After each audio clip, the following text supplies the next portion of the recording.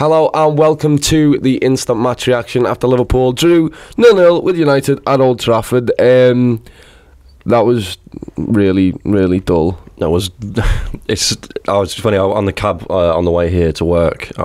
My taxi driver was a blue, and he was saying, "Oh, you're gonna watch the game?" I was like, "Yeah," and he was like, "Not what they're cracked up to be anymore, are they? Those games, like the last few times we played United, especially at Old Trafford, they've just been a bit." Lost the X factor of them, haven't they? But like going into it, I honestly thought that we could do something. I thought, looking at both teams on paper, once the lineups came out, you're seeing obviously they're missing a few key players. Matic being the main one, and you're thinking, Martial, we can get something out of this game. We can genuinely go for them and show them that we're better. And it just, our attacks didn't work. Obviously losing Bobby Firmino at the start and replacing him with a Daniel Sturridge who's probably out of form as well. Yeah. Didn't help, but the way we attacked just didn't work, did it? We're trying to hit balls over the top. It's just getting swallowed up by they're good defenders, you know what I mean? The routine defending is what we gave them. And it's fine saying, yeah, it's Trafford, it's going to be our game. We knew it was going to be our game, but like you said, Martial out, Matic out were two main starts for them, and then during the game they lose Herrera, who's the main defensive midfielder for them. Now, since Matic has been out, then they lose. Lingard comes on and comes off instantly. One of their most potent attackers. I can't remember who the last player was. What was the other one? Someone else got injured. Somebody else got injured that was important. And then it's sort of that. We were licking our lips. We were like, when does this happen? When do you see three players go off in the space of 25 minutes? But like you said, I think us losing Firmino at the same time, it's almost like chess. Like you sacrifice a queen to get 3 pawns, and it didn't work. And for me, I think it's no lie that you look at Leicester draw, you look at the draw against West Ham, draw against Bayern Munich, and now the draw against Manchester United. I think that midfield that we had, and the one game that we won a 3-0 in was Gini, Fabinho, Keita. That creativity that those three possess. And I get why he didn't, because he wants to play safe, he wants to mark Pogba out of the game, which is fine, but then I think not bringing Keita into the game maybe was a mistake from Klopp. Well, do you think that if Bobby doesn't go off, then I think it's a different story in a way, just because of how he links up play, and he's been a reason why we've been playing so well recently in terms of that attack. And obviously we've drawn, but we've still been playing well, you know what I mean? And it was just really frustrating all game. I think he's... there's a few places. I think losing a centre back is the worst thing. Obviously we don't have a replacement one. Losing Robertson's a massive thing, but then after that, Firmino's the worst person to lose, because he is, when your midfield isn't creating enough, he can join that midfield and he will force it. He will make you attack. He'll make things out of nothing. And I think it was just such a, when he went down and we saw him twist his ankle, and hopefully he's fine. We don't know if he is what the duration of that is yet, but it was just sort of of all players. Well, that's it. It's even for the next few games. You know, it was Watford and Everton. You might be missing, which is a massive blow. And look, I don't want to hate on Sturridge, but he just didn't do it for me. He's not the same. He doesn't know how to press right in terms of block and passing lanes, I don't feel like. He was just a bit impotent. He had that one shot from like 50 yards out that didn't go anywhere. I mean, what I was saying was, when I was during the game, is that it would be nice to get to a point where Sturridge leaves and we don't have to keep saying, I remember when he was so blisteringly fast. I remember when him and Suarez tore United apart, and it's horrible seeing a player that had this high of a ceiling, just season after season, just come down to a point where you don't know what he does anymore. Because you bring him on and you're like, oh, he's got a great shot on him, and that's fine. But if he can't work the space to find himself a shot, then it's useless. We were saying, weren't we, that when Shaqiri was coming on, would you take Sturridge off? Because he just wasn't doing anything. No, he wasn't. And Shaqiri come on, he didn't have any effect really. He didn't get the ball too much. He looked a bit lively when we gave him the ball, but like nothing happened at the end of it. It was annoying that we seemed to control the game. But they had the better chances. It was such a strange game in terms of like they're catching us on the break, which is the game plan. We defended it well, to be fair. But like even towards the end of the game, Smalling could just put that away in like the 87th minute, and that's heartbreak. And then that sums up the whole day. It was, for Liverpool, it was unforced errors, I think.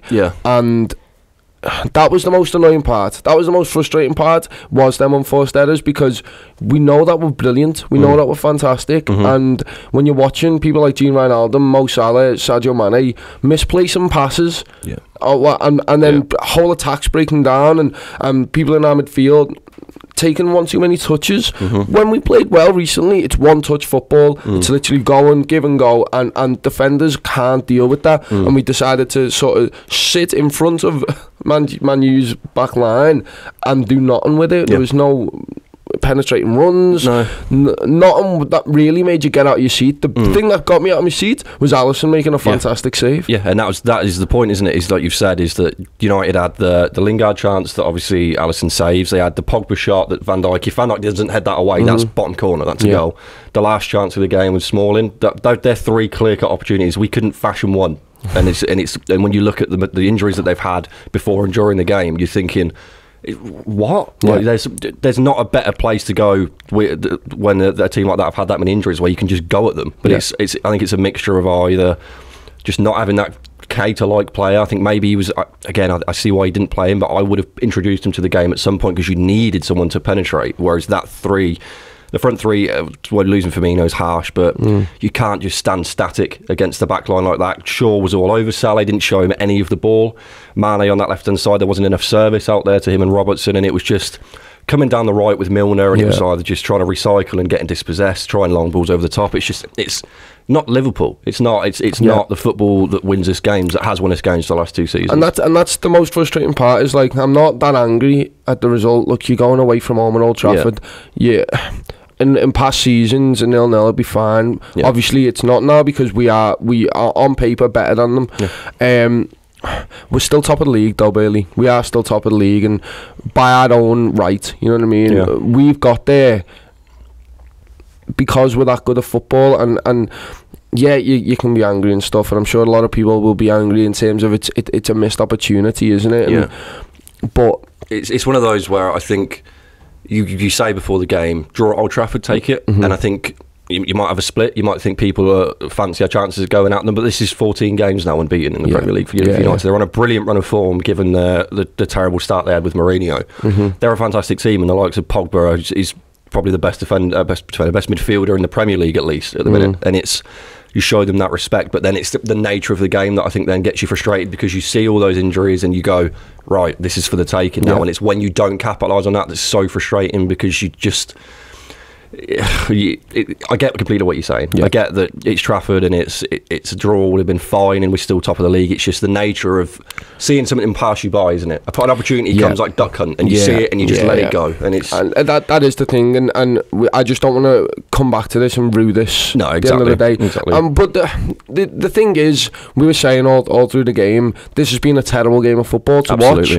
But if we nick it at the end, you know what I mean? Like we did against Everton, we cited Everton. I think Paul cited Everton, just said we weren't very good, and then we nicked it at the end. Absolutely. That's why I still had hopes all the way through, and then the worst thing about it is the game just petered out.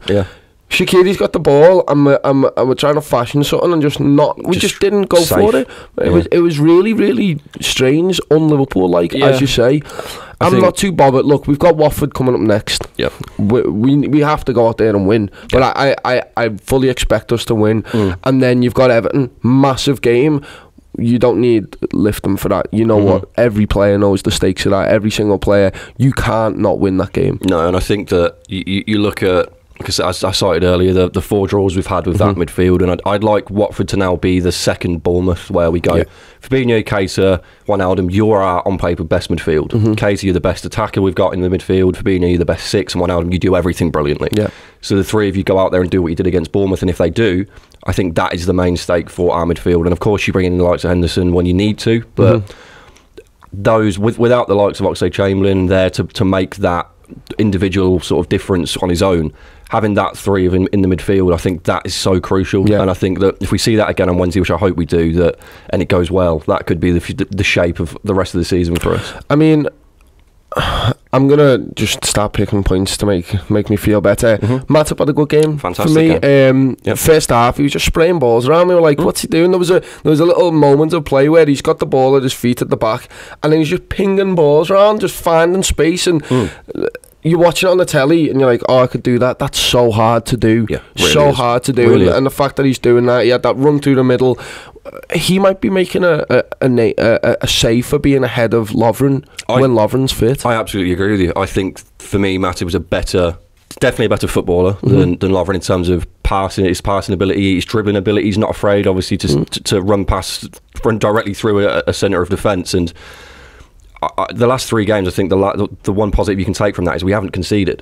Which before that's true, we'd been shipping goals to Palace, to the likes of, say, West Ham, Leicester. This is the first 3 games in a row where we've seen Matip, Van Dijk, and they're making a claim to say we're going to be the centre-half partnership to the end of the season. We'll see you out because you can rely on us. And no problems with that at all. I think with the likes of Lovren's injuries and there was just the nature that he dips in and out of games, I think Matip has 100% earned his right to stay there next to Van Dijk. And it's just more options, isn't it? With speaking about midfield and how we could change it, and that's the nicest thing is you're looking at it and you go, that midfield didn't work. Well, we've got Keita there who can make it work. We've got the only place is Bobby Firmino. If Bobby Firmino goes, we don't have that replacement, and that's the frustrating part. But I don't want to end it on a sad note anyway. But look, we are still top of the league, everyone, and I think we understand that we could have done better. We should have done better, and we can't continue to go on with this sort of 4 draws and that. That's not a format. That's not form that wins you leagues. No, but we are top of the league, and it's in our hands to turn it around. And we take this learning experience and say we could have beat Manchester United at Old Trafford if we really wanted to, and it just didn't fall for us on the day. And I think there's a mixture of things with the midfield that we can work out. And Klopp knows all this. We're just echoing fans' opinion. He's told them all in the dressing room exactly what went wrong, and they're going to analyse it tomorrow, and then they're going to look ahead to Watford and go, this can't happen. Another actual positive is Man U tried to do the set pieces. They tried to beat us, and our discipline was fantastic every time. Absolutely. Like, they scored and the close calls, and I shit myself every single time because I hate that. But to know that we are just that good defensively in terms of everyone knows exactly what they're doing in that kind of position. It's almost like the start of the season, isn't it, where the front 3 just weren't firing, and we had that Gomez-Van Dijk partnership that was just keeping us solid, and it was the defence winning us the games. And yes, they're drawing the games, and it's not been as exciting as it was, but you know that you can rely on. We've got back a partnership there that you can look at and be like, you're brilliant. And even introducing Fabinho into that defence, he was still brilliant against Bayern. So many positives to take away from this game. It was a poo game all in all. I wouldn't say so many. 3. There were 3 positives to take from this game. So just in your head, go through them all the time. Yeah, be happy. We are going to film a final word show very, very soon, but let us know your thoughts in the comments, because we always take comments from this show. Paul's going to take them, read them out, good, bad, whatever you think of this game. Let us know who your man of the match was. We'll be doing a man of the match show probably Monday, because I can't be bothered doing it today. I don't want to talk about this game. You can't talk about 3 points across 5 different videos, I'm afraid. But look, everyone, thank you for watching. Give this video a like, subscribe to the channel if you want to see more. We'll be building up to the Watford game, and obviously giving you the whole wrap up of this game. Chris will be doing stats and tactics, no doubt. I don't know if he's going to do it on this one or for the Watford game, and it's a fantastic show. If you want to watch the one from the other day, he did a video on pressing, and it was really it opened my eyes to we're pressing in a different way instead of this what you think of where you're getting in close in. It's smart pressing. It's really good video. But thank you everyone for watching. We'll see you next time.